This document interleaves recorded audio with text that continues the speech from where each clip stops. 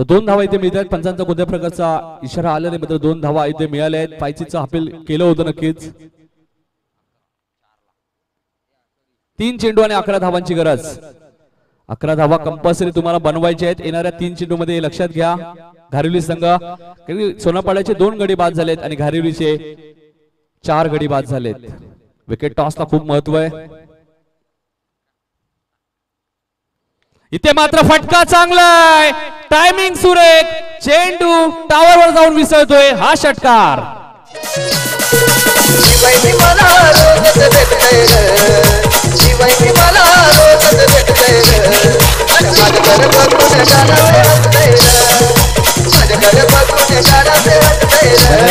Master 2 चेंडू आणि 5 धावांची गरज आहे. आता मात्र मैदानाच्या आतमध्ये संतोष पाटील ज्याने कित्येक सामने घारिवली संघाला जिंकून दिले, तो संतोष पाटील मात्र मैदानाच्या आतमध्ये आहे. कर्णवरती हल्ला चढवला जातोय.